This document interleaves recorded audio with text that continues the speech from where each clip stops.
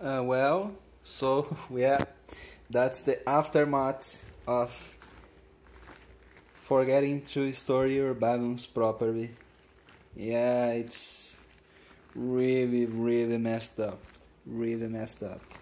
And yeah, uh, I forget those two inside my luggage when I was traveling. And when I come back, the luggage was inside of my car, and the temperature outside was like 40, 40 degrees Celsius, and yeah, trying to unstick these two balloons is going to be a bloody nightmare, and I have already noticed that there are some points there, and that there are some very small holes, and yeah, I think these two balloons are like trashed now. They are trashed.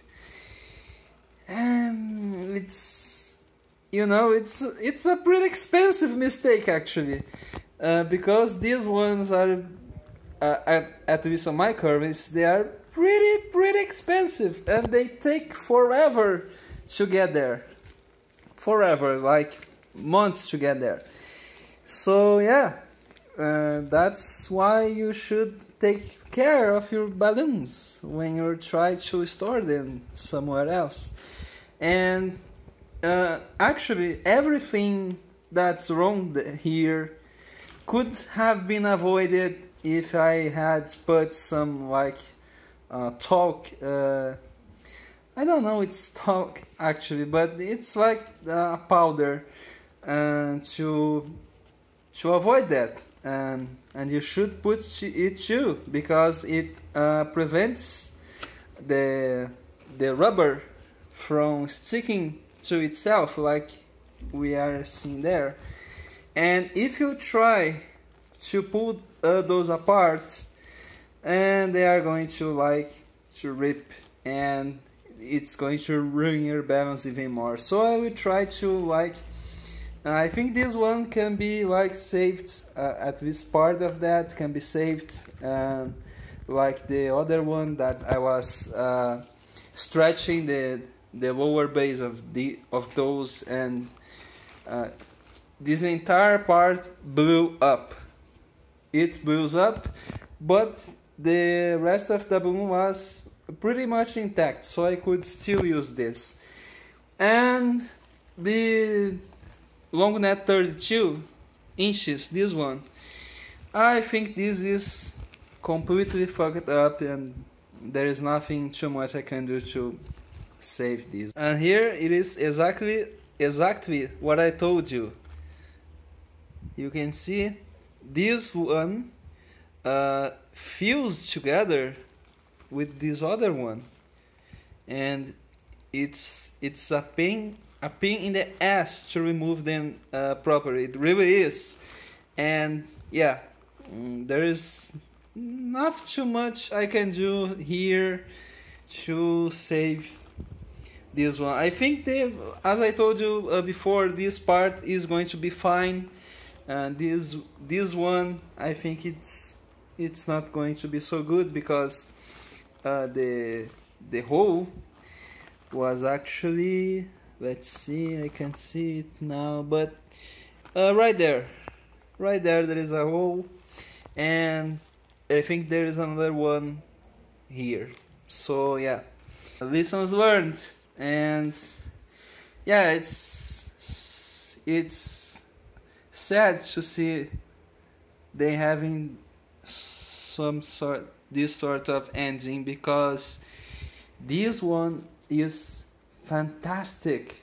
This is a fantastic balloon, and this one is also pretty nice. It's like a very decent substitute for the now out of stock Qualatex Key 24.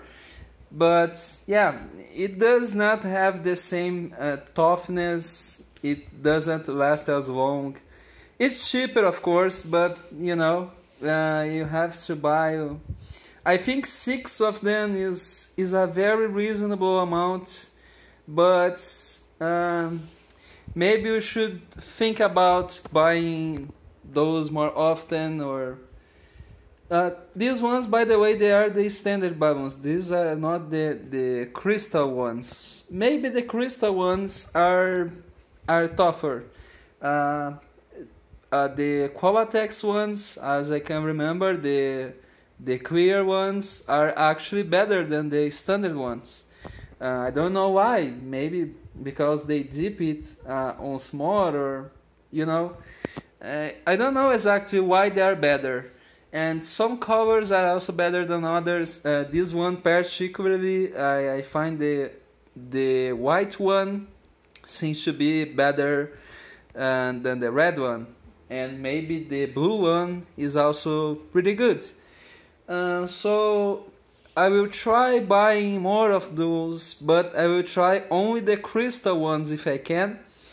And I will show you if they are going to last longer, or if they are going to last for the same time, because they last for like a terrible amount of time. This one I tried to inflate one, and this one it popped right away. Yeah, I tried to stretch it, and maybe I was not so careful. But you know, it's not something we should be really concerned about. Most balloons today are dirty cheap, and yeah. So you can see here, and some time has passed. I think the best part of half an hour, and yeah, I managed to fully unstick this one. But yeah, this part could not be saved. And yeah, you can see this massive hole there, and there is a smaller one here, and I think I can simply cut off this part and use this one, because the good thing about these balloons is that they will usually pop on this section, another in those sections. Why? Because this section is the widest one in this balloon. I think this section alone, it's 20 or so inches in diameter when it's fully inflated. And I really tried to get the maximum out of this part, because it was so nice to play with. And I also got a reasonable neck there, but there is a downside in doing that, is this section becomes thinner. It becomes thinner over time. Every time you inflate it, every time you stretch it, the latex will become thinner and thinner and thinner, until you get to that point where it's basically going to pop at any time. And yeah, so yeah, I will cut this off and try to reuse this part, because the other balloon, what happened, and it popped only this part, and this one did not, because the latex here is so much thicker, so it actually survived, and I only had to get hit of this part. So yeah, catch you next time.